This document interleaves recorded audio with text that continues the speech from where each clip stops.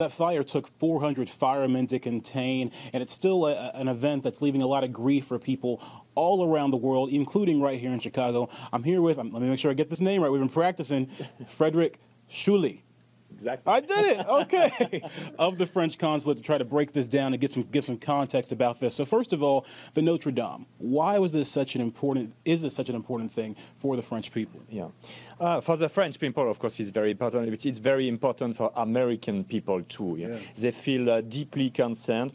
We received a lot of messages from top-level representatives like Rahm Emanuel, Lori Lightfoot, from religious leaders like Cardinal Cupiche, and from individuals too who came to the consulate and they said, what can I do for Notre Dame? So, yeah, that's, I mean, that's very good, you know, to see this, I mean, this support, this solidarity from coming from people here, and yeah, that's a good thing. That's Definitely, a good thing. I think a lot of the world felt it because a lot of people have visited that and seen the beauty of it and felt that connection too, because it's a religious experience as well for a lot of people as well. Yeah, many Americans visited Paris and of course Notre Dame, and Notre Dame is a symbol of France, it's a symbol of Paris.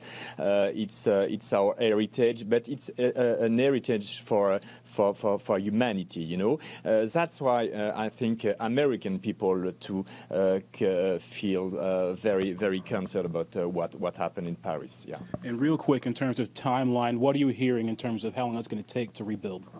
So the President Macron, the French President, delivered a speech last night, and he said that we are going to rebuild it within 5 years. 5 years. So we need, of course, support, and you can donate. You know, just click on the website of the French consulate, and we'll have all the information and details. All right, thank you so much. Americans standing in solidarity with France in this horrifying event, but they are going to be rebuilding, 5 to 6 year rebuild.